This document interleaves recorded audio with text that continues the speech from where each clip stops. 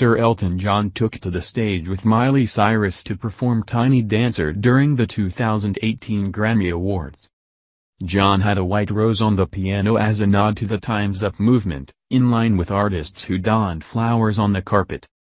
John is set to receive the President's Merit Award from the Recording Academy during a tribute concert on January 30.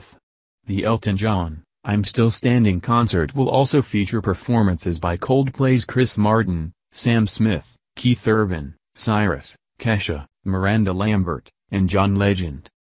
During a recent live-streamed press conference, the musician announced that he was retiring from touring after 50 years, citing his prior health scares and a desire to spend more time with his family to watch his sons grow up.